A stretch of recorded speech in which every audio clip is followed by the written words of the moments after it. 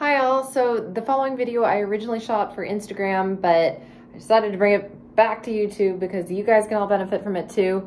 And you know, I'm doing it with my buddy Bach and Richter over there. Anyways, enjoy it. Cheers.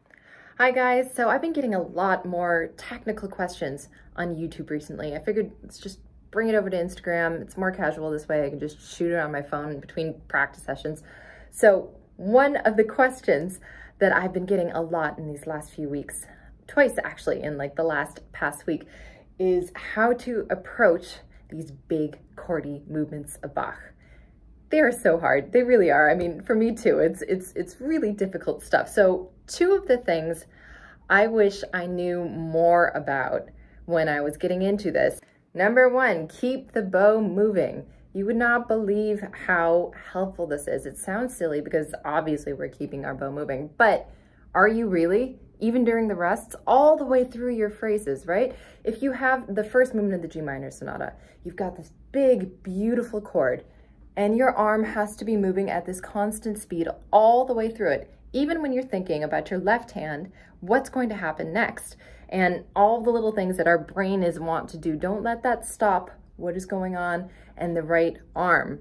Okay, so this is crucial because as soon as you get a little bit of tension in your right arm, it breaks the phrase. It ruins the phrase because you get a little crunch and it's gone. Okay, so this has to be independent even during the rests. It is always in motion. So I'm gonna go ahead and play from the G minor sonata just so you have an idea what I was talking about in the last one and what I will be talking about for the next one.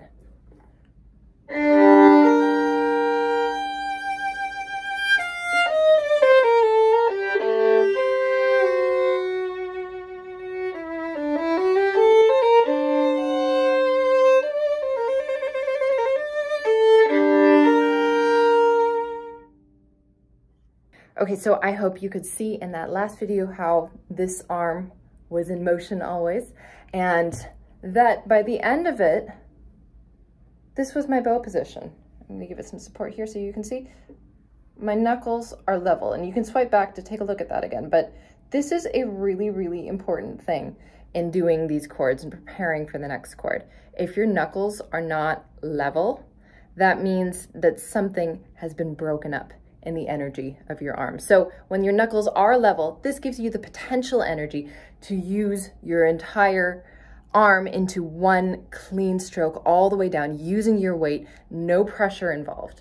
Okay, and this is what allows a chord to ring and to sing. If you're tightening here, if your knuckles are higher or your wrist has locked that movement, or if it's down too low or anything like that, if you're locked, it disappears. So I hope this was helpful. Those are two things for me that really allows me to get at these really beautiful, pristine phrases that Bach has given us. Of course, they are pristine, but they are bare. They are bare as hell, and they are so scary to play on stage.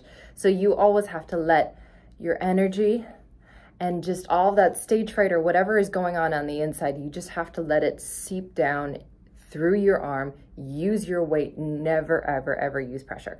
So again, I hope that was helpful. If you have any more questions, keep them coming. All right, cheers.